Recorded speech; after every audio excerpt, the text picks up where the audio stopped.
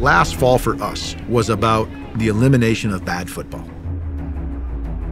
Phase 2 is about finishing drives and being explosive.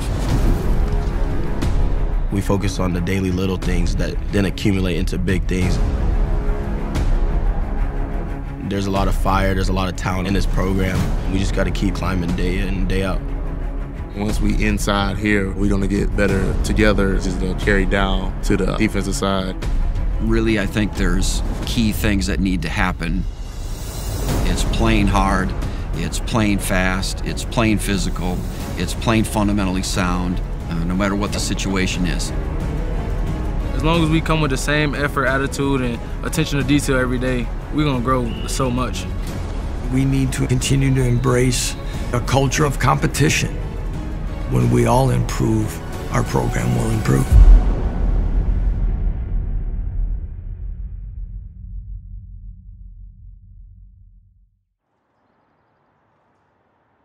Embracing competition is essential to the success of any program.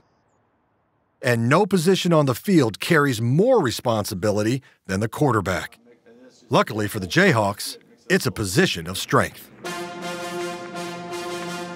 Having last season play out the way it did affords us several quarterbacks going into the season who have starting experience within the last year. Jason obviously carries elite speed.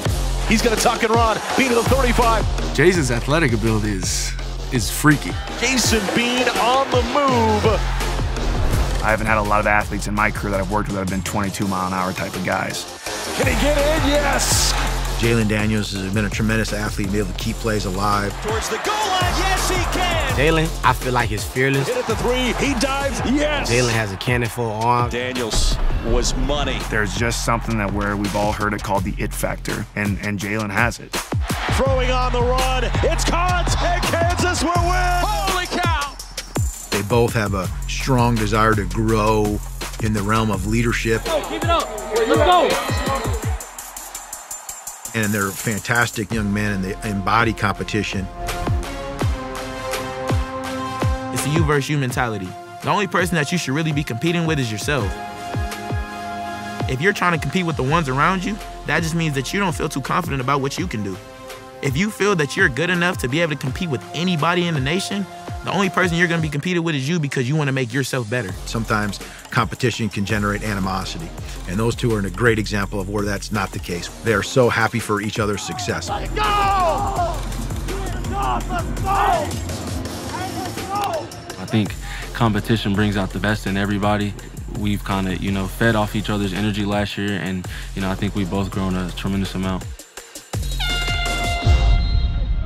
This spring, the coaching staff is finding unique ways to bring the team together, including putting the fate of the team in freshman quarterback Jack Jackson's hands with 3 tries to try to hit the goalpost to avoid extra conditioning. Our core values are pride, relentless belief. And our #1 goal here is to have a sustainable winning program. And that word sustainable is synonymous with trust. And so from a coach's standpoint, we as coaches can only push these athletes to the level in which they trust us. That is critical. But the next piece of it is the most critical part. We talk about wanting to develop a player-led program.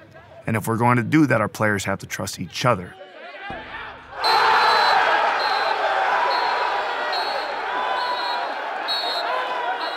But camaraderie doesn't come easy. And with the season only months away, there's no time to spare. We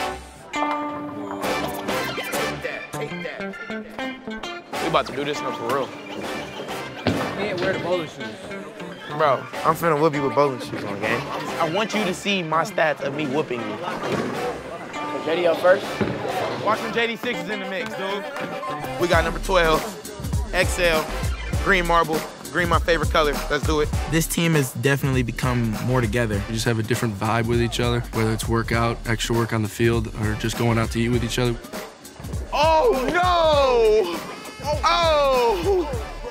I hit one. Did you? Bro, he said. That was the main emphasis in spring ball, Create bonds with each other and be able to create just a stronger bond as a team. You were able to see the vibe and the energy, and that all comes along with getting comfortable with each other.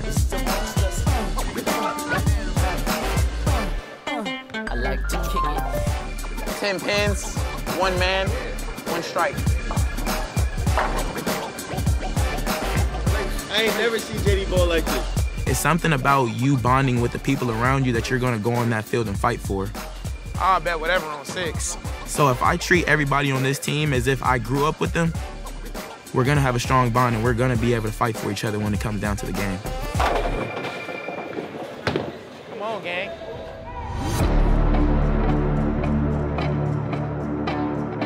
The culture that Coach Leipold and his staff brought in and everything that we're trying to turn into, I can see the future.